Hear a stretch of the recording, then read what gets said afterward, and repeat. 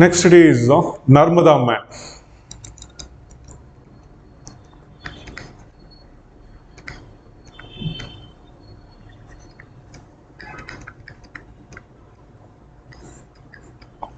We always treat our woman not in a fair way. Without even knowing about the sex of this species, how we can name it as a man? It was named as a man for a long time until Kennedy studied the morphology of the fossil, and he found that this should be an young adult girl. So Narmada Man in reality is not a man. Narmada Man is a woman. She is a girl. One fantastic fossil was discovered in the Narmada River Valley. Until then, throughout India, except the alluvial corridor and Kerala, lower Paleolithic stone tools were found everywhere. We managed to discover the lower Paleolithic tools, the tools made by Homo erectus.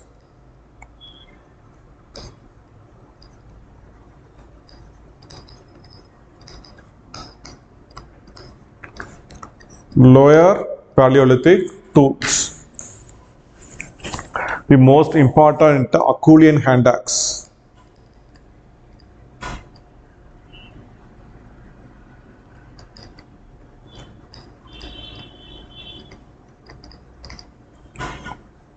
It's a very important tool complex of lower Paleolithic period. I hope you know. Correct? This teardrop shaped, bifacially flaked stone tool.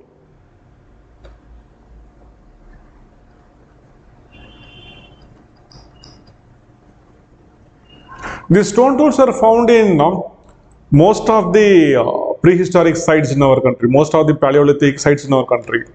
But we couldn't find any fossils of the human beings who made these tools. There was a breakthrough when the geologist Arun Sonakia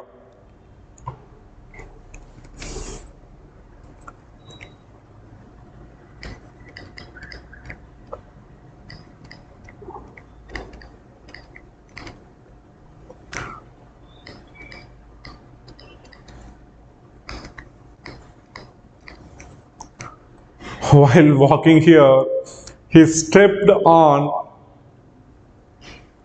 the skull of Narmada Man. What a great discovery it was. It was really a very great discovery.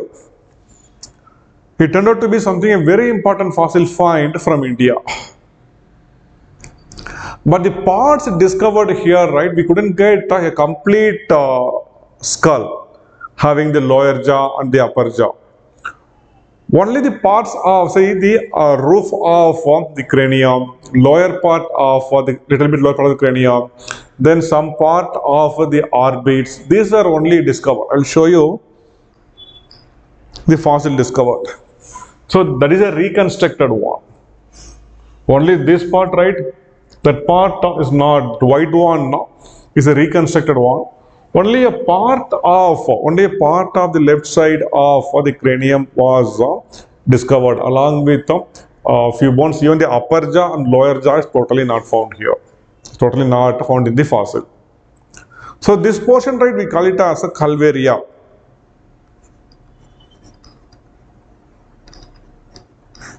Calvaria means it's a roof of the cranium. Roof of the cranium. Guys, now you should be comfortable with the term cranium. So this is a cranium. Cranium is the bone which covers the brain, correct? It envelops the brain. So cranium is made up of a number of bones, like there are close around 8 bones here which makes the cranium. The frontal bone, the parietals, the occipital, the temporal, you have sphenoid bone here, ethmoid bone inside the nasal cavity.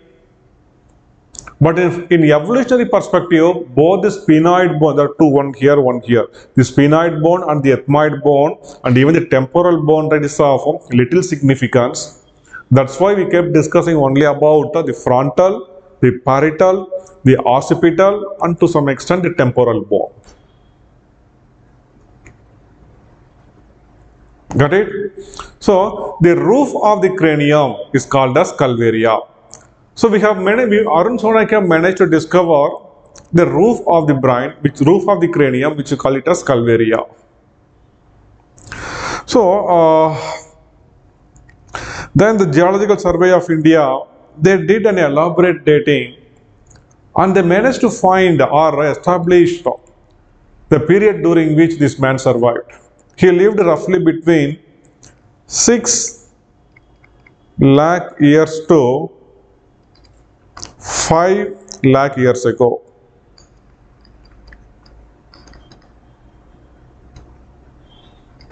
We know that Homo erectus lived between 1 million to 0.12 million years. That is 10 lakh to 1 lakh 20,000 years ago. Somewhere in the middle of the Homo erectus, we can place comfortably. And there is no scope for Homo sapiens to live now, but there is some controversy, some unusual features found in the Homo erectus fossil. That is the cranial capacity of, remember, it is the Geological Survey of India who named him as the Narmada Man. Okay. Later, this fossil was studied by, see, until now, we just managed to find, Geological Survey of India managed to establish that this fossil is 6 lakhs to 5 lakh years old. So comfortably they named it as a Homo erectus, Narmada Man. Narmada Man was a Homo erectus.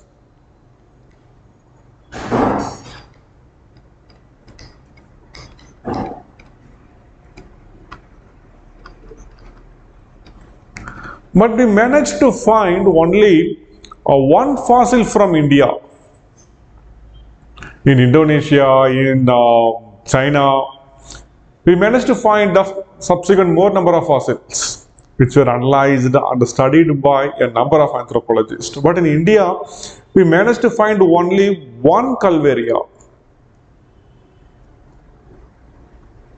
We couldn't even find a lower jaw or an upper jaw, mandible or maxilla. So later few Americans, but as the time suggests, very clearly we can correlate this with Homo erectus. Yes, this should be a Homo erectus fossil. Then few American anthropologists like, first a French investigator, Mary de Lamley, a very fantastic doctor.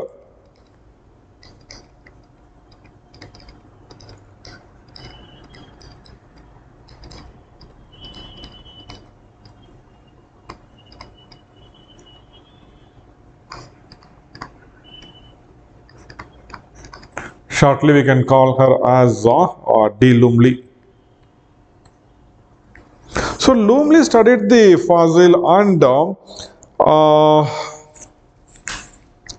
she managed to establish that there are few features in this calvaria which are something unusual when compared to the same Homo erectus fossils discovered in the other parts of Asia, in Indonesia and in China. The cranial capacity, this is something very important about Narmada Man.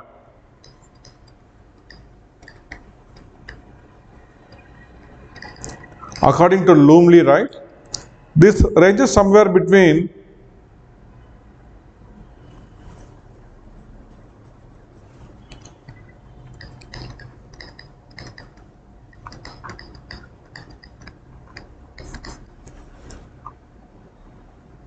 but throughout the world, the cranial capacity of Homo erectus, right, it ranges somewhere around 1000 centimeters square.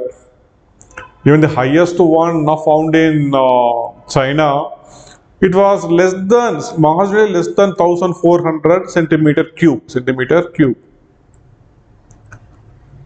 So Narmada Man had the highest cranial capacity of all the Homo erectus. But D. Lumley, right, she pointed out that Narmada Man may not be a Homo erectus. He may be an evolved Homo erectus, or he may be a Homo sapien, because anatomically he nears to that of Homo sapien. But 6 lakh years back, where we had Homo sapiens, even Neanderthals couldn't manage to, or Neanderthals didn't make their presence during this period. Then later, American investigator Kenneth A.R. Kennedy,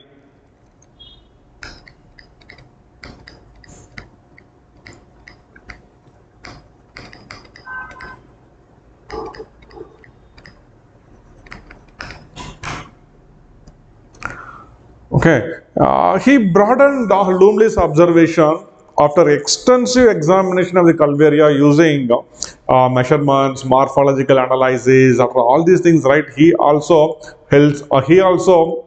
concludes with the same opinion that this is an evolved or an early Homo sapiens.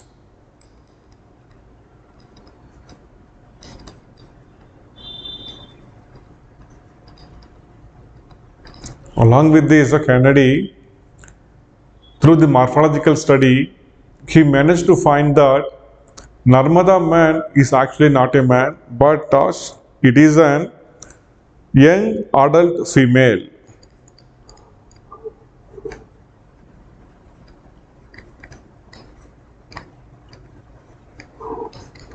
So remember, Narmada Man is not a man, but he is a young adult female. So as the age suggests, it is more like, it is more or less Homo erectus. D. Lumley says that it is an evolved Homo erectus.